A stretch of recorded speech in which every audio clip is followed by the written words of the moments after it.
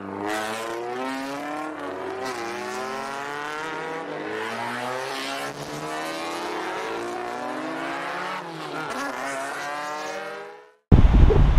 up guys, back with another video. So today the car's been sitting down where we took it off the trailer last time for a while. I've been working super busy, but we're gonna drive it home right now.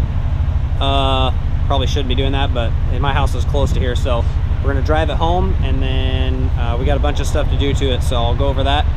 And we're gonna get wrenching on this thing. We got a date set for the tune and everything like that, so yeah, I'll get into all that and I'll show you guys what's up and what we're gonna do next on this thing to button it up and get it all squared away. So let's rock and roll.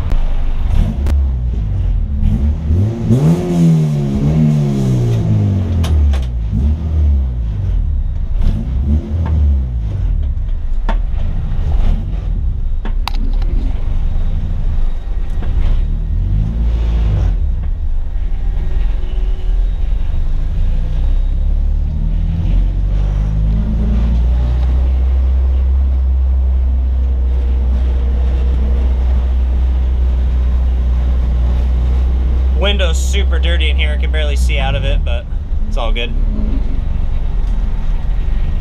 So one thing we noticed last time we were test driving it was that the right passenger rear dust shield around the disc brakes was like bent or something, and it's like touching barely, so it's kind of making a noise. So we're just going to take those completely off and be done with it. So it's all good though.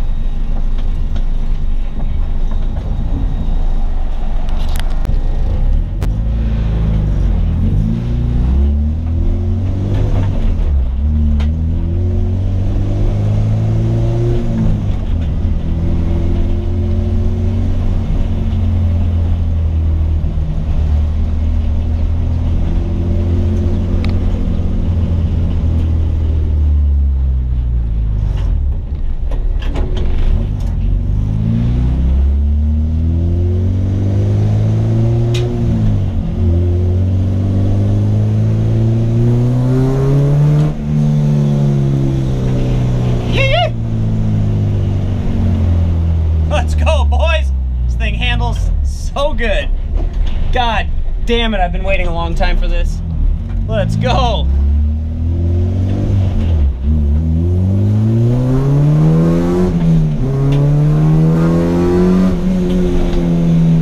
Yeah.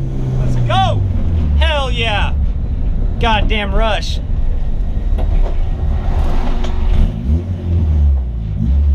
There's the wife sitting out there on the porch watching us.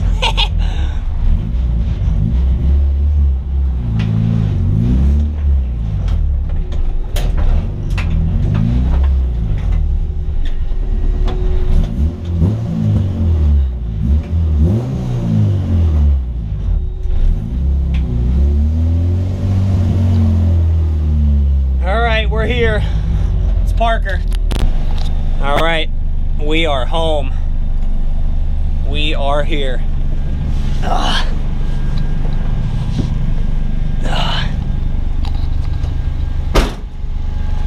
Hell yeah, boys. Let's go. There she is. Drove up here perfect. Everything is running perfect right now, except for the tune. We'll dial it in real good, but she's running real good. All right, let's get working.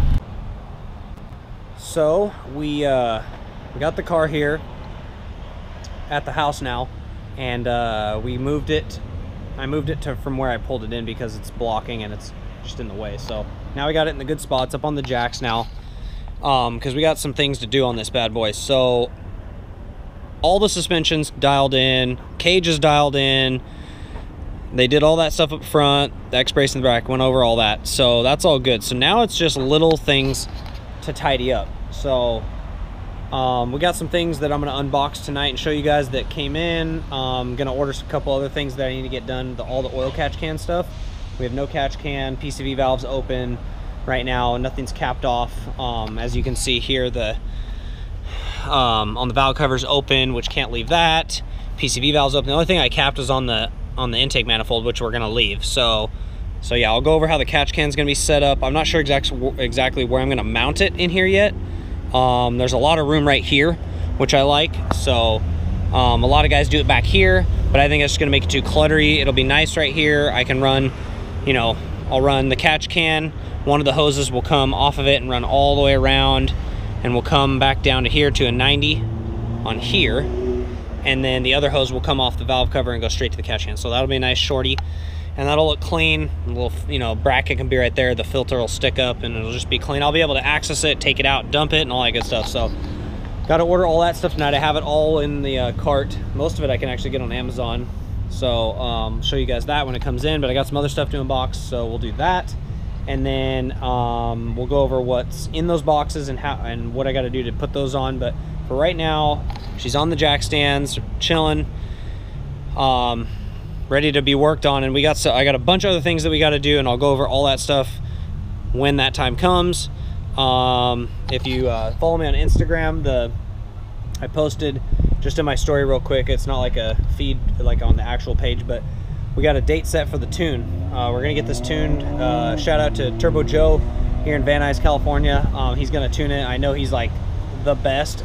Heard nothing but good things. I've seen cars that he's done. They're amazing.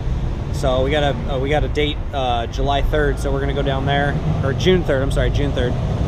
A couple weeks actually. So that's why we got to knock this stuff out for that. So I want to, you know, have everything buttoned up on the motor wise. There'll be a lot of cosmetic things that need to be done, but we'll take care of that. So all right, let's get to the unboxing. All right, so last I was saying that we're gonna get some stuff pulled off the motor here, because we got some new parts that came in for the hatch, and the stuff we got was we got the AEM Wideband Air to Fuel ratio gauge, and we're gonna get that hooked up. But first, before we hook it up, I gotta pull the header off and take it over to my buddy. I just looked at my windshield and there's a huge crack in it. Well, that sucks. There was a tiny little mark, now it's a big old crack.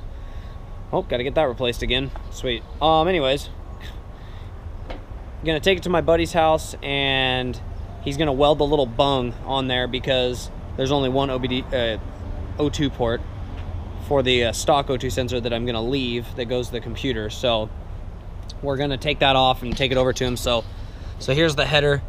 So we'll pull all the bolts off here. There's 2 on top, 3 on the bottom, and then we'll go down underneath and unhook where the collector.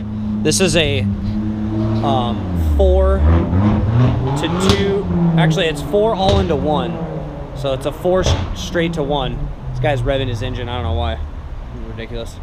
So yeah, we'll take all that off, get that over to my buddy this week, and then we're also going to pull off the intake. And I'm going to pull the throttle body off. I want to clean it thoroughly and get that all cherry, put that back on. And then once we get the header back from him welding, we'll put it all back on. My buddy's going to come over and we'll wire up the new gauge. I got a 3-pod gauge cluster where the AC controls used to be. Well, there was no AC in here, but where all the heater controls and stuff were, air controls. So I got a 3-pod thing there that looks pretty sweet. So we'll put that in. But yeah, all right, let's get to work.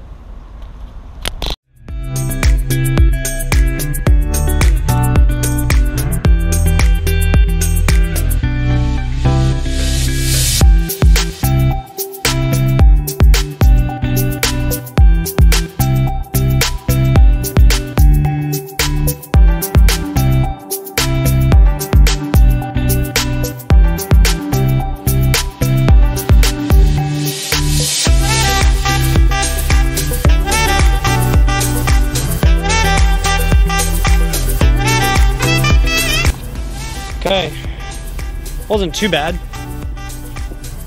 It would definitely be helpful if the car was higher, which I might jack it up a hair more. on the front jack stands to get it back in, but there she is, right there. See how there's only one? There's only one bung here, so we'll probably weld. I'm gonna weld the other one up on this side. That's what I'm thinking. Or maybe down here at the collector. Right here, I don't know. But this is the hybrid racing header for K-swaps. This thing's beautiful. I mean, you can tell how nice it is. Like, look at that thing. That's what she looks like when she's on the car. 4, 2 to 1. 3-inch. Down here anyways. This is not 3-inch. You can see it reduces right there. But beautiful welds, like everything is just so nice on this. So nice. So, there's this little guy here. I only had one of these in, but I think I'm just gonna leave one. It's not even a big deal. But I think this goes this way. Yeah, I think it goes, oh yeah, it goes that way. Because then the little nut will go on better. Doesn't help with ripped gloves either, so that's pretty annoying. You can go like this. Take the glove off and then do it. Yeah, so I need to get that tightened down. We'll get, that's a little Allen key. That's probably like it's freaking small. It might even be like an 8mm. But so that's the header. Got that off, that's good. Now we can take that over. Get that bung welded so we can get the other O2 sensor in there to get our air to fuel gauge set up, and then I'll kind of run down with you guys. So the other stuff I'm going to be buying probably this week is the oil catch can stuff. So there is an adapter that goes on to this valve cover port here. It's actually sweet, and it creates a 10AN fitting, and it'll look just like this stuff here on the fuel lines. Bigger though. This is -6, I think. Yeah, this is -6. Maybe that's -6, 8. I can't remember. 10's big. 10's pretty big. So it's an adapter. It's going to come off. I think I'm going to put the catch can right here. Then there'll be enough clearance from this thing to the little vent. That's, you know, a little air. It's like a little mini air filter. Kind of looks like that. So that'll go up top, and then so that'll route into there. Then you'll have a big hose that goes around the back. I'll hook it onto all this stuff here, and it'll come around and it'll come through. I'm not sure if I'm going to bring it all the way around over here or go through here. I might go right under here and hook it right, like right underneath here, and get that hose to come across the motor mount or come down around. It's got to come all the way around, and then there will be, you know, come around here, and then right here, here's the PCV valve. So we're gonna take that off, and there's an adapter that goes there. You don't even need this adapter that goes in there for another 90 10AN fitting, and that's gonna be the oil catch can. It'll look clean as hell. So I gotta go do a couple errands real quick. I'll be back, and then we'll pull the throttle body off. If you guys have noticed it, you know, when I zoom in on the engine, you see all these things that are shaved down. These were all like the bolts and stuff that held the stupid valve cover thing on here when, you know, in a stock motor. Just wanted to clean it up, and all this crap on here that I didn't need anymore, I plugged off that. I think that used to be just some bullshit sensor or something. I can't remember. But I got the, you know, I got the original TPS, and I blocked off this up here. It's the little coolant block off. I think that was the coolant up there. Also have that blocked off there. Got that blocked off. Well, that's the bolt, but that's blocked, and then just the regular sensor, and then I think this is just, oh yeah, that's the one little coolant right into the new throttle body spacer. So we're gonna pull the throttle body off, and I'm gonna thoroughly clean that bad boy with, you know, throttle body cleaner, air dry, you know, blow out some air and stuff like that. So we'll do that when we get back, but for now, gotta go do some errands, come back, we'll do that stuff, finish her up, and I'll unbox and show you guys the wow, air to fuel ratio gauge. So all right, let's go. All right, so we got everything lined up. This video's taken me a few days to figure it out and get everything lined up. So my buddy's gonna come over in a little bit. I'm gonna do a late nighter on this one. Should be able to get it done. So I got the header here, and I've also got some stuff I'm going to show you guys that we're going to do for the exhaust and for the gauges and all that good stuff. So check it out. So we got, here's our header. This is the hybrid racing. You got 4 into 2.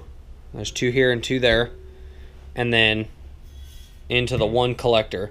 So what I had my buddy do the other day, this thing's a little heavier than I thought it was going to be. So this is like a super clean header. Like the welds are super good on it. Like it's really nice. So here's the stock bung for the O2 sensor, which you will need for the AEM gauge. By the way, I got an AEM gauge, so it's the air to fuel gauge. You'll see it right now.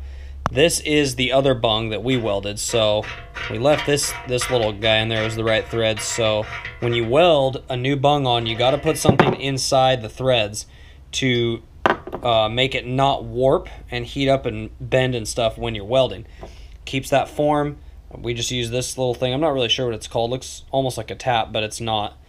And so yeah, these are the welds he did. They came out really good and clean. As you can see, all the way around, it's good to go.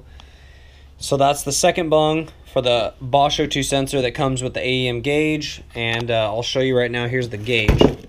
So I'm going to show you what's in here and what's in here. Obviously, everybody's seen an AEM gauge before, but pretty stoked on it. It's my first gauge for the car, besides all the stock stuff. So that's what it looks like. There's a nasty glare there. There you go. Nasty glare. There it is. So yeah, so let's pull this out. Get all this out of here.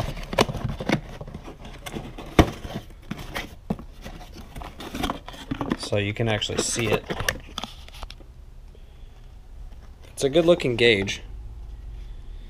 It's digital in the middle. It shows you the numbers, and it'll go up, I believe, changing colors from 11 to the 16 marker, and we'll get red if it gets too, it'll go lean or rich or whatever. So it'll tell you. And then so that bung that we welded here did come with it. And then it also came with obviously the gauge, and then you've got your basically your harness for it. I believe this goes to that goes to the bung, or I mean that goes to the O2 sensor that goes in the bung, and then this goes into the ECU, I believe. And then this one, I'm not 100%. I believe this one goes from ECU to gauge, something like that, something along those lines. Because clearly the big plug is the big plug is the O2 sensor. And here's the O2 sensor here. And by the way, I got this on Amazon. I kept reading reviews that people bought the AEM one and they're like, oh, it's a fake AEM and all this stuff. And all this crap saying like the O2 sensor wasn't a Bosch one where like it says, because a Bosch is that's a good O2 sensor. But I can 100% verify that this is a Bosch. It says it right there, Bosch. I don't know if it's going to focus good with the GoPro, but it's a Bosch O2 sensor, just what you need. Comes with some butt connectors for wiring, all that good stuff. And it did come with, so it's got the black face on it there, but it also comes with a white face if that's what you're into. Like if you just like the white look. I don't really care for it. I like the black, stealthier, clean look, because all the other gauges I'm going to get are black too. So that's that. So that's all the stuff for the gauge, which we're going to get on here tonight, hopefully working, because we've got I got a date set for the tune, which I think I mentioned already, for June 3rd. That's next Thursday. So stoked on that. So I want to get that gauge set up, because then we can read good air to fuel ratios, and he can tune it real good. He should be able to read through the computer, but it's nice to just have it. And I'm gonna want it when I'm racing, so I can monitor that and make sure nothing gets messed up with the tune. Or if the car just something starts going weird, that's one of the main things you want to monitor on an all motor car for sure.